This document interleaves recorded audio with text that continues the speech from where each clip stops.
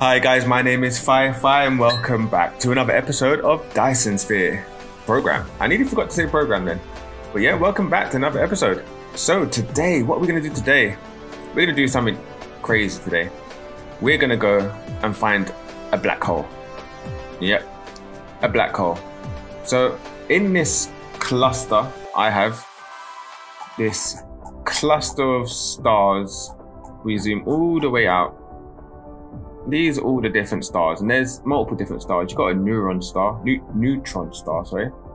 You got red giants, you got K-type stars, B-type stars, O-type stars. You got loads and loads.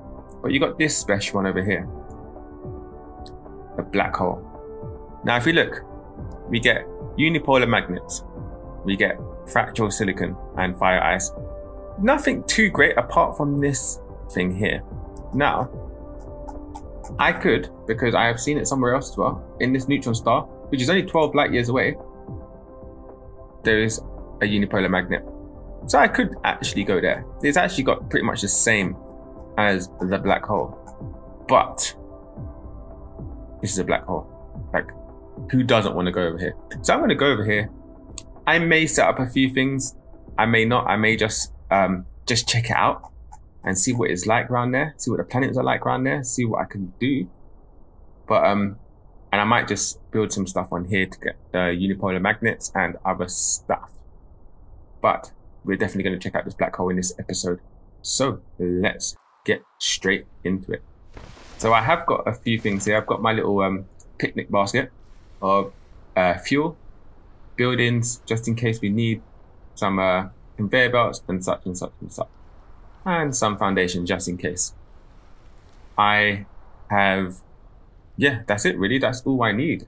Oh, and I've been making, where are they? These bad boys. So we can warp as much as we need. Oh, you can only put 20 in there. Darn. Yeah, and I've put these in here because I just want to get rid of this. Like, who needs this at this point, right? But it's not using it. It wants to use this first. Can I? I can take that out, but I'm not going to do that yet because we're going to be going and flying 22 light years to a black hole. So, navigation. That is the problem. I don't know if there's an easy way to navigate. Can I pin it somehow? Is it this one? Can I lock it? Follow? No, that's all that stuff. If I press tab on it? Nope. Okay, so that looks like it is past the red giant. And I don't know what a red giant is, so we might jump into the red giant and see what that's about as well. These B stars, they just seem normal. Yeah, so we're gonna pass Beta Piscicum, Manes. So we want to jump to Manes first. Let's go to Manes. So, alright, that didn't work properly. Alright, so let's get out of this system. And that is not the one I want.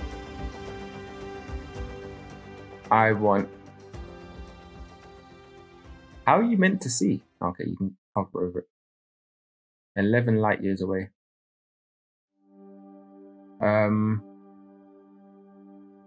Wow. I'm already lost. What's that one? Nope. Nope. Okay, so I'm gonna find this this star system, and we're gonna start making our way there. So I will see you guys in a sec. Okay, we are pretty much here. Look how that is massive, isn't it? It is so bright. We're still about 14 AU, I think they say it. Yeah, an ice planet there. Let me zoom out. We can. It seems like there's 2 planets here, but they're very close to each other. Let's see my fuel. That's the button. The fuel hasn't gone down that much. I've had to warp a few times because I've run out of energy. So down here, yeah, it depletes really fast when you're warping. So it does take a few warp cores to do, but we're pretty much there. Let me try and get a bit closer via warping. Yeah, that is very close there. Oh wow, look at that. That is massive. Looks so beautiful though, doesn't it? Screenshot time. Alright, now them screenshots are taken. Let's go check out these two planets. And then we're going to head on over to the black hole, which is, I think, another 6 light years or 10 light years. This one was around 15 light years away from our original base. So it was a fair distance. It was a fair distance. The black hole is pretty much at the edge of our cluster anyway, so we're going pretty far out. Alright, so that's a gas giant. Definitely. And this is an ice planet. Nice. So what has that got in it? That's got hydrogen. It's got a decent amount of a production. It's better than my planet, than my system, star system. And it looks like it's got sulfuric acid ocean. Oh, that was a hard landing. Look at this. 3 million, like 4 million in one cluster of... Whoa. No way. That's ridiculous. That's a ridiculous amount of metal in this one planet. That's crazy. Solar energy is really good. Wow. Just wow.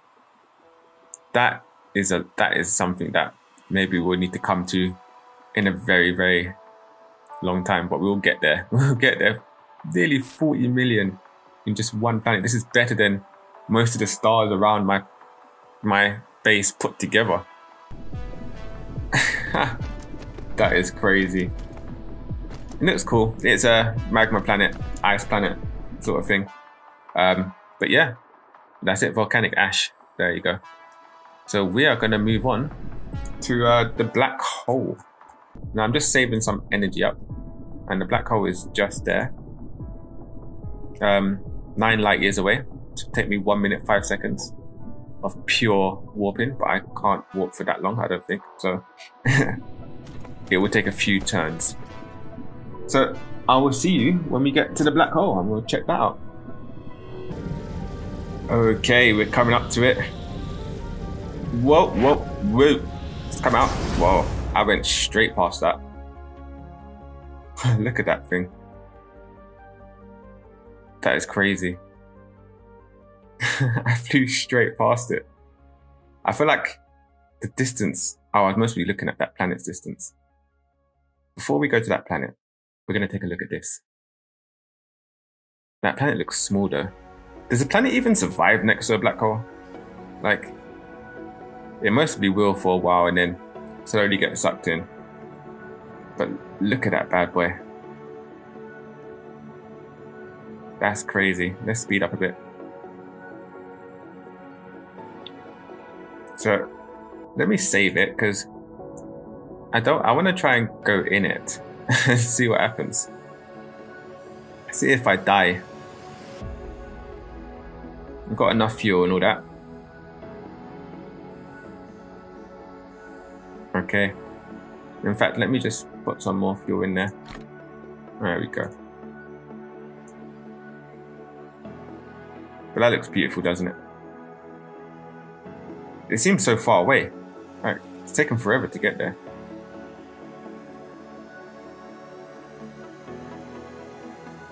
Okay, it's like 2 AU.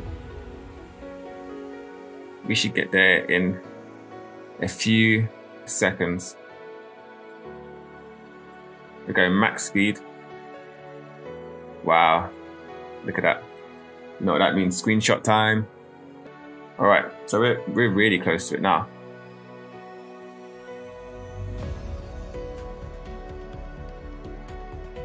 All right, what happens?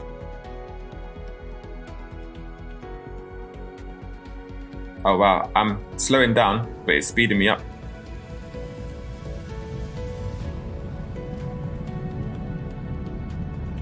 Yeah, that's speeding me up. Whoa. Okay. I can fly around it like a planet. That is crazy. Look at that. I'm flying around a a black hole. Lovely. All right, let's go check out this planet. So I kind of saw the stats of this planet when I went onto that black hole, because when you go into the star of a cluster of a system, it shows you the whole stats for the planet or the cluster or the system. Sorry, fumbling all over my words. But because there's only one planet here, so that means whatever it showed me is all on this planet. So my speed is slowing down drastically. So it's kind of pulling me. But let's try and speed away from that. Get out of its sort of atmosphere. And yeah, I'll see you when we get to this planet. Okay, we are coming up to this planet. DSR J1338001. Lovely. Now everything has a name apart from this black hole planet.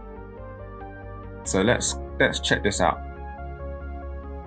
It's a nice planet. Looks like there's water. Oops, that hurt. And look at this stuff. This is the stuff that we came here for. It looks like it's glitched out, doesn't it? It looks like it's lagged out. But I'm guessing that's the effect of magnetism. Alright, and so let's see what's on this planet. What we got? Nearly 60 million titanium.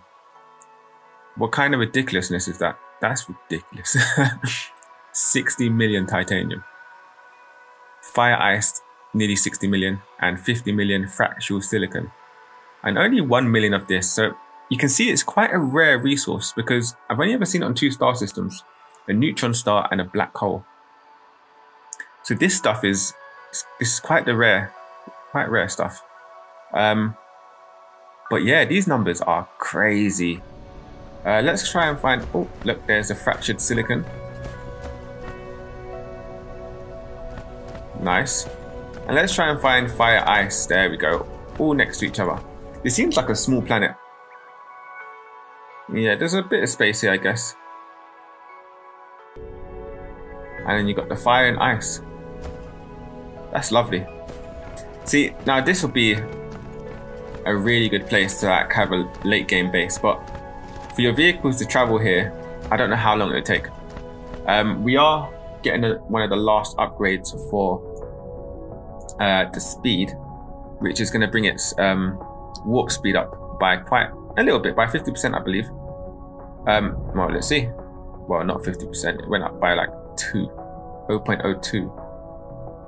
So our warp speed is this. Their warp speed is this. The only difference is, I believe that they don't run out of energy, so they should only take 1 warp. Where we run out of energy, so it takes us a lot longer. Their moving speed is nearly as fast as ours.